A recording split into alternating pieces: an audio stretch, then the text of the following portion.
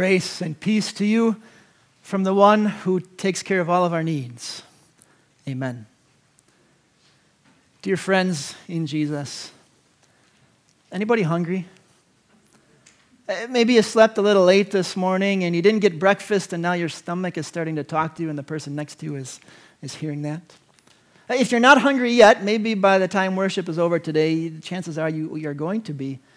Hunger is our most pressing physical need, right? If we don't meet that need, we don't function well. That nothing else in our life really goes well until we take care of that need to be fed. Well, the good news for you is if you are going to be hungry by the time you leave here today, there are all kinds of ways to meet that need. You could go right over there to Carl's, grab something to put on the grill when you get home. You could go down the street to Quick Trip, grab some milk and a donut. I recommend the cream-filled Long Johns. You could also go to places like Maxim or other restaurants around here that will give you a nice brunch today. You could go drive-through at Big Deal Burger, McDonald's, Culver's, Chick-fil-A. You could make a phone call when you leave the building, have Toppers deliver a pizza, and the pizza might even beat you home. You could pick up a pizza from Papa Murphy's on your way home. So many options.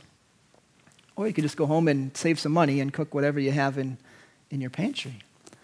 So many ways for us to make sure that we have the food that we need. But there's a problem with that, isn't there? With so many ways to be taken care of, with so many ways to provide that basic need that we have, isn't it easy to forget who does the providing? How many of us honestly believe and remember that quarter pounder with cheese is from God and not from the lady at the window? In all of our lessons today, we're reminded that God takes care of all of our needs, and in our gospel lesson especially, we get a powerful reminder of who our provider is, and he encourages us to trust that provider. The lesson begins this way. When Jesus heard what had happened, he withdrew by boat privately to a solitary place. Hearing of this, the crowds followed him on foot from the towns. When Jesus landed and saw a large crowd, he had compassion on them and healed their sick. Now imagine you're one of the disciples. You have been running a hectic schedule. Jesus doesn't stop. It has been a long couple of days of teaching and healing and sharing the gospel with whoever he comes into contact with. And you yourselves have been busy. You just got back from your first mission trip, and you're so fired up and excited, and you want to tell Jesus all about it. You just haven't had a chance to yet because he doesn't stop. Finally, you think you're going to get some peace and quiet, some downtime, and then sure enough, another crowd shows up. This happens all the time, and it tells us here another crowd comes out, they're chasing Jesus, and you know exactly what he's going to do because he's done it before. As soon as that crowd shows up, you know he's going to go out to them, and you're not going to have the time that you desperately need. But there's a difference this time. This time, this crowd, it says they gathered in a solitary place. So as you stand there, a little tired, a little frustrated, you see the numbers rolling in, and you start to figure that 10, maybe 15,000 people out here, and we're out in the boonies, there's nothing to eat. These people are going to be hungry. And picking up on your thoughts, Jesus asks you the question. This is recorded in John. He says, where shall we buy bread for these people to eat? He drops that question, and then he goes off to do what Jesus does. It says he sees the crowd, he has compassion on them, and he heals their sick. Jesus heads off to tend to the physical and spiritual needs of the crowd, and he leaves you to ponder that question, how are we going to feed these people? And what should have been a pretty easy problem was made extremely difficult by limited, sinful minds. How would you have answered the question? How would you have solved the problem? Jesus says, how are we going to feed these people? What would you have come up with? There wasn't a McDonald's around the block. I don't think Capernaum had a Piggly Wiggly, and even if it did, it was too far to get there and back, and you don't have enough money to cover that many people anyway. Nobody brought their coolers. Nobody packed their sandwiches. How are you going to solve the problem? Unsurprisingly, human wisdom had no solution, nothing to offer. And in fact, after maybe a couple of hours of pondering this, the disciples, they're ready to be rid of the problem. It says, as evening approached, the disciples came to him and said, "This is a remote place. It's getting late. Send the crowds away so they can go to the villages and buy themselves some food." Can you put that into your own words? Lord, this really isn't our problem. Get rid of these people so they can go and fend for themselves. They can go buy their own food. Lord, it's not really our deal to worry about. Disciples didn't want to have to bother with meeting the needs of somebody else, somebody they thought could maybe take care of themselves. And so they asked Jesus to send the crowd away. But did you notice how Jesus makes it their problem? Jesus replied, "They don't need to go away. You give them something to eat." Like Jesus so often does with us, he forces them to wrestle with the problem. He forces them to face the problem head on and hopefully come to the conclusion that in and of themselves, they can't fix it. That they need help. They need to look to somebody else. Hopefully, look to him. Well, it was at least partially successful. They say, "We have only 5 loaves of bread and 2 fish." Can you hear the helplessness in their voices? If you're going to translate that, "Lord, we can't do this. There's no possible way we can feed these people. We have no money. We have no food. Look how many of them there are. How in the world are we going to do this? Lord, it's not happening." Can you hear their stress level rising? Can you hear the fret? Can you imagine the panic, the doubt, the worry, the anxiousness? You know how they're feeling because we've been there. We've been there when the bills are piling up and the paycheck can't cover them. We've been there when dad is laid off or when mom loses her benefits at work.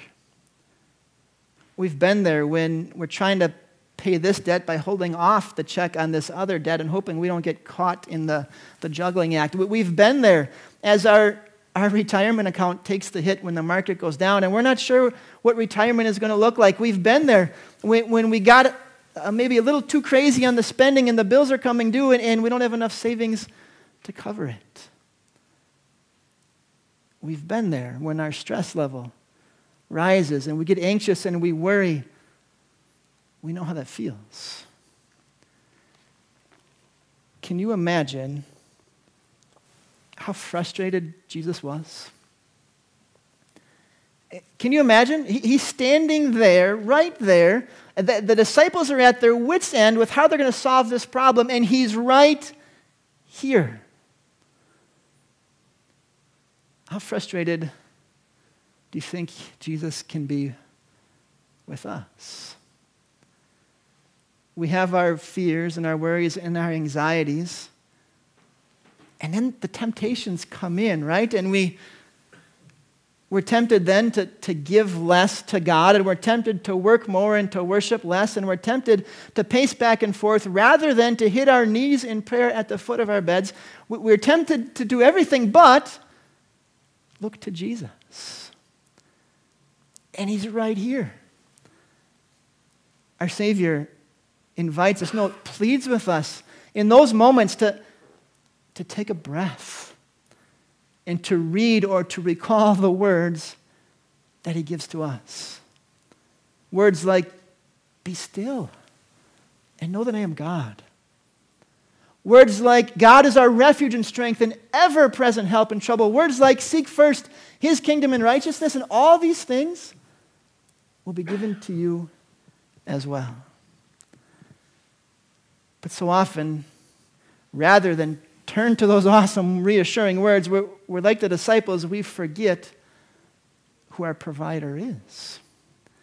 And every time we forget that, every time we panic, every time we stress, that's one more sin on the pile, right? One more reason why we're deserving of nothing but eternal punishment from him.